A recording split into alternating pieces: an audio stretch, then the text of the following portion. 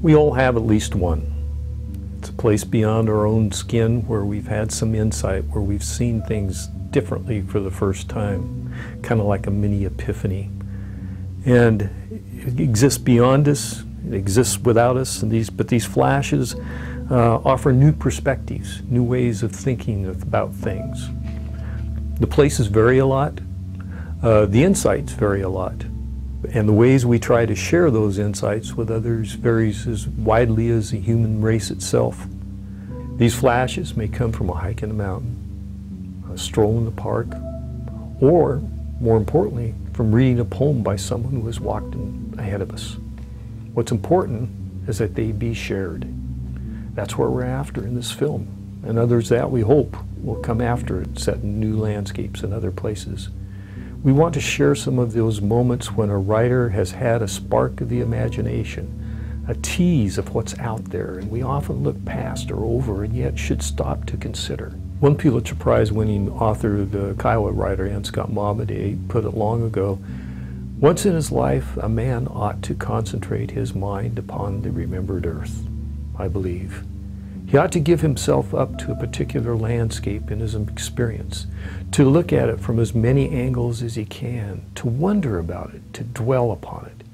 He ought to imagine that he touches it with his hands at every season and listens to the sounds that are made upon it. He ought to imagine the creatures that are there and all the faintest motions in the wind. He ought to recollect the glare of noon and all the colors of dawn and dusk. Right Place will take a long, close look at one region from multiple points of view as expressed by several writers, from poets and historians, novelists, and over a long period of time.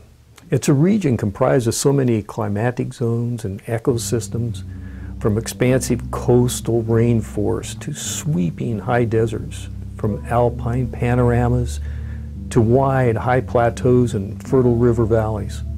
It has an abundance of impressive images to move one's emotions and stir one's imaginations. This is not going to be a coffee table picture book or a bank calendar. Well, pretty, these types of images are everywhere, and we're still in environmental trouble. Right Place will give us panoramas, but these will be balanced by close-ups of places many people don't stop to consider as they walk through their world. These are places where the primal, absolutely crucial business of the world happens. These are places where fish spawn, mosses grow, animals forage. This is where air is renewed and where much can be lost.